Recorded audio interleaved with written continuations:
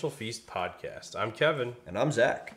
And today we're going to be talking about misconceptions about retirement and why should we think about retirement.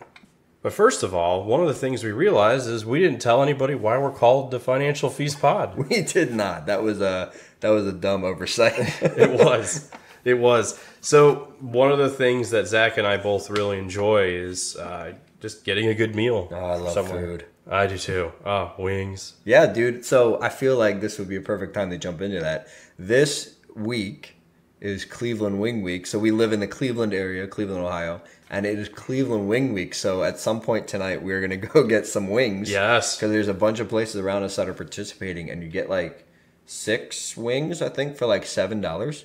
And like some of these places have like jumbo smoked wings, dude. Oh, yeah. About that.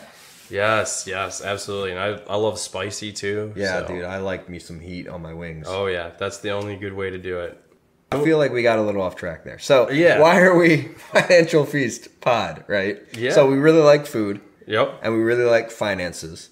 And when we were talking about what do we want to talk about, we thought, well, how do we incorporate our passions into the title, something that kind of really encompasses what we want to talk about. And not only do we like food, so feast really worked in with that, but when I think of a feast, I think of Thanksgiving, right? Oh, yeah. And when you think of Thanksgiving, what are you thinking of? Oh, a bunch of different courses, different kinds of food, all adding up into one big meal. Yeah, and so how does that work into a financial idea of a feast then? Yeah, I think of it almost as an all-encompassing financial plan that can plan for every which aspect of your financial life. Yeah, so we really wanted to kind of hit all the topics that have to do with finance. And really in our podcast and in the website that we have, really be able to hit all the different questions that people may have that deal with finance. And not just the big things, right? The big things being, retirement and getting out of debt. But we really wanted to hit all the things, any questions that somebody may have on finance. Yeah, and with that, there's obviously a huge variety of topics we can talk about, but we're really starting this out with the mini-series on retirement, as we referenced before. And going into that, misconceptions about retirement. There's so many out there. There are a lot of misconceptions. I feel like people either maybe by bad advice or just by not knowing and reading something on the internet, they see an idea and they kind of go with that because it worked or didn't work for somebody else. And then they just apply a certain situation to themselves. And they say, well, I can't retire because of blank reason. That really just might be completely false. Yeah. And some of them might say, I have to wait till a certain age to retire. Or, I need a specific amount of money to retire. I don't know what that looks like, so why try? Yeah, and this is something that we hear all the time, right, with our clients. It is, yes. I mean, and I think a lot of people say, well, you should wait until you're 65, right, to retire, or you wait until you're 62, whatever that number may be, to retire. And why are we saying that that's a misconception then? Yeah, so a lot of people say that because healthcare is expensive in America, right? Yeah. And Medicare, Medicaid, that can kind of kick in at certain points. A lot of 401ks and IRAs can't be touched until 59 and a half. Yeah. And when it comes down to all that planning, okay, if I can touch my money now, but I don't have health care, how do I handle that? And just all the different aspects that people don't know what they don't know. And sometimes they even overthink it a little bit too. Oh, people always are overthinking it, right? And I feel like, especially when it comes to finance, that's one of the easiest things to overthink. Yes, it's the number one area where you can look at it through 7 different lenses and come up with 7 different answers to the same problem. For sure. When we talk about needing a certain amount of money, you mentioned, that's another kind of misconception that people have about retirement. What are we talking about with that? Yeah, so people like to keep up their lifestyle, right? They like to make sure they have enough to be comfortable in retirement. Yeah. You don't want to, live in a really nice house and drive nice cars and go out to eat and then retire and have to sell your house and move to a super small house and get a junker car and never go out to eat anymore, right? Absolutely. right? And so what is that amount of money? And it's different for everybody. Yeah, it is different for everybody depending on, how many kids you have, what kind of lifestyle you live, like we mentioned, where you live. There's a lot of different questions that go into that. Absolutely. So using that as a misconception about retirement is very valid, because when it comes down to it, the lifestyle does determine retirement, but your current lifestyle might not be the same when you have in retirement, depending on your age now. And sometimes when you're younger, it's hard to plan out till retirement, not knowing exactly how much you need. And the question of, is Social Security going to be there for the younger generation? Yeah, for sure. There's reports out there all the time that most of them honestly are false, but people are just kind of saying Social Security is going to completely go away. If you're this age, you're not going to have anything at all. You're not going to be able to rely on that whatsoever. And that's false, right? And it may go down. There's certainly proof that it's not going to be at 100%. But Social Security's going to be there. Right. It'll be there in some form of some way. It might not even be called that anymore. We don't know. But there should be something there. But, one of the things I always tell my clients is plan like it's not going to be there. So when it is there, you're happy and you have a little extra. Yeah. So another thing that we want to talk about too, that's another misconception I feel like that keeps people from starting to save for retirement, is they have a wrong understanding of the riskiness or the level of risk that comes with investing in the stock market.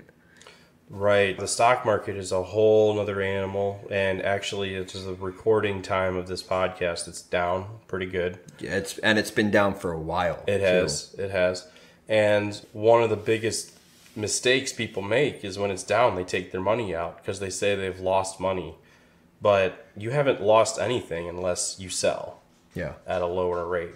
And you haven't made any money unless you sell and take those gains. Well, and the other problem is when people are looking at the stock market, like for instance right now where it's not doing well, people are saying, and I've had my own family come and talk to me about this, saying, well, if I put money into it, am I just going to lose all that money? Because everybody, in the news and all these articles that I'm reading online are saying that we're in a horrible market and that our economy is really, really bad. And I don't want to lose all the money that I worked so hard for. Yeah. And, that's a perfectly valid concern, I would say. Especially, I think the key around all of that is education, learning about where is it going, what is it doing. Sitting down with someone who knows that and can really help you will go a long way. It'll kind of ease your mind a little bit more.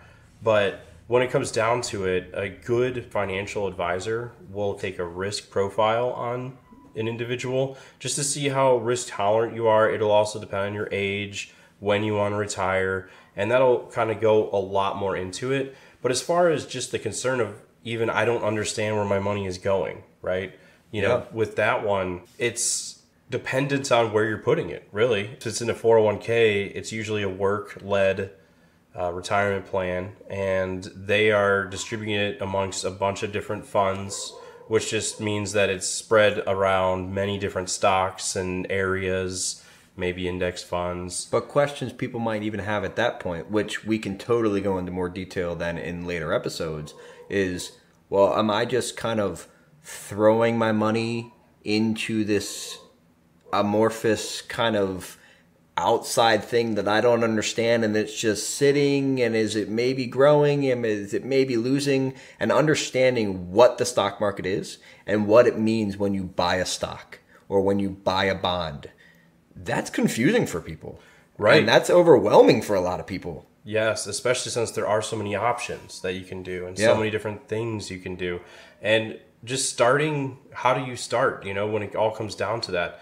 Well, the biggest mistake you can make is you just don't do anything.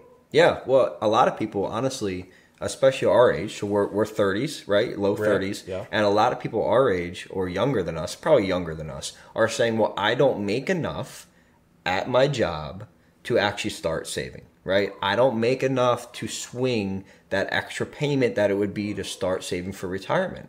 And that's a huge misconception people have, because I feel like when we talk to our clients, to your point, a little bit of money that you're starting with is a little bit of money, but you're starting. Yeah.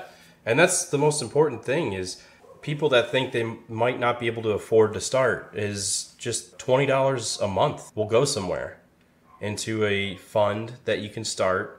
It can buy a share in a kind of a fund that you can do. And we could get into more details about that later. But I would just say don't let a small amount of money stop you from starting. Yeah, for sure. And to your point, some people along the same lines may say, well, I don't have the time to figure this out. Right. But if you don't have the time to figure it out, and maybe you are a very busy person, find someone else who does have it figured out. Yeah. And they can help you. Yeah, hire somebody, right? Right. Or listen to a podcast where they're explaining things, which is one of the goals we want to have. Right. Is bring these hard concepts that are confusing and frankly a little intimidating and scary to people and make them understandable so people are able to have confidence when they're making financial decisions. Right. And some people might say even it's too late. I've heard that one before. Yeah.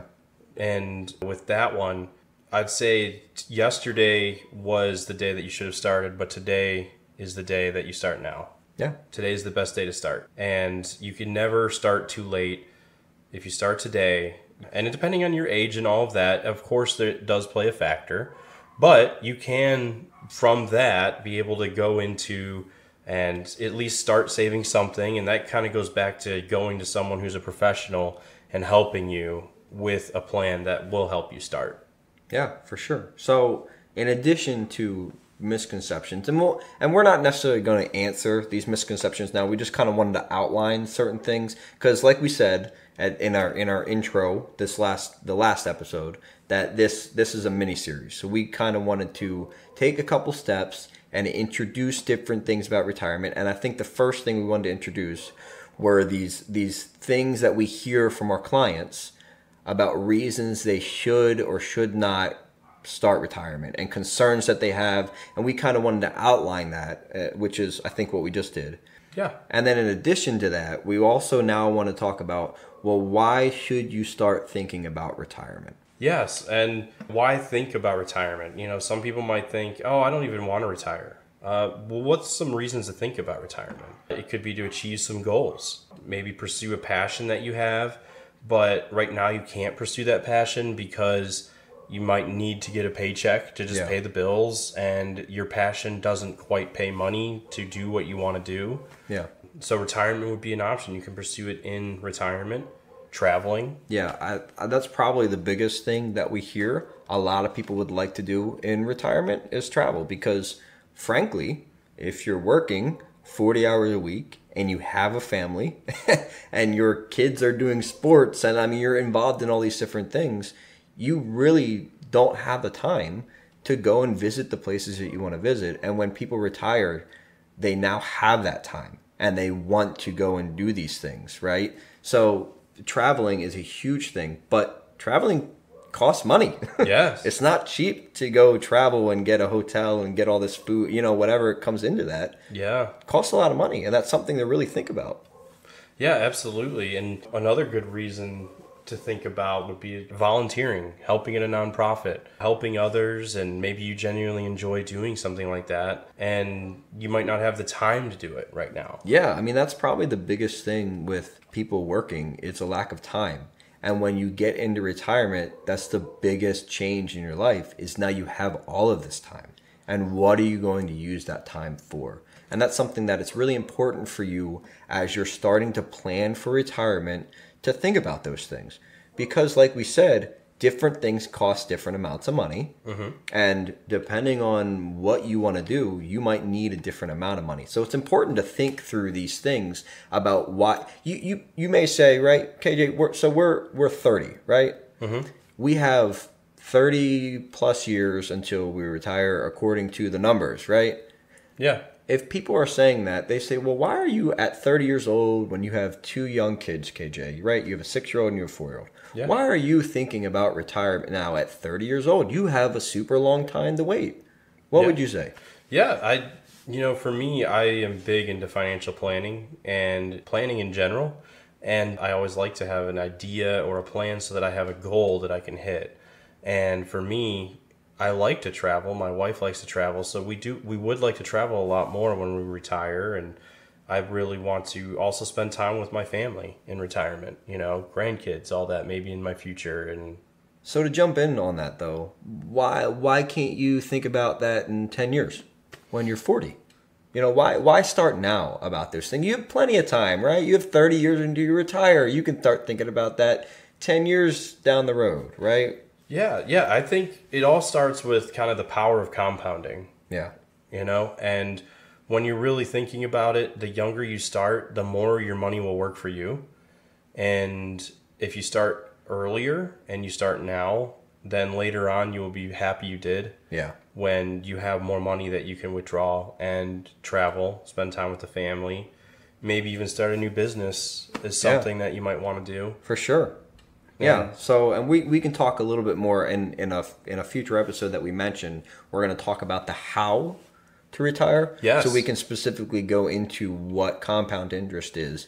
But I really wanted to, I kind of got us a little off track with that, but I wanted to make the point on it's important for people to really start thinking about it now, because if you put those next 10 years in the rearview mirror because you didn't start thinking about it now, you just now lost 10 years of time to plan and time to save and time for your money to work for you.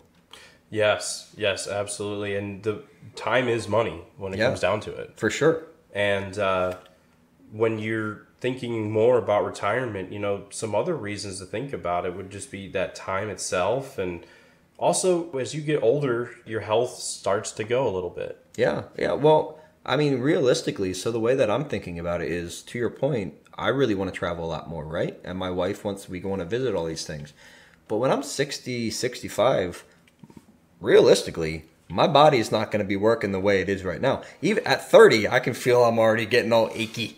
Yeah. So I can only imagine what I'm going to be feeling in 30 years. And I'm not going to probably be wanting to hike all these different mountains and, do all these big things in 30 years. Or maybe I do want to, but I may not be able to. Right. Right. And that's one of the things that I want to think about. The sooner I retire, if I'm able to, generally, I would argue that the better my health is going to be, right? And maybe the more opportunities I'm going to have to do the things that I want to do from a time standpoint and from a passion standpoint, right? Yes. And that all comes down to planning and starting early and thinking about it now. And that's what we really want to encourage, is to think about it now. Yeah, because it only comes sooner, right? Every single day you're getting closer to that time when you're going to retire. Right.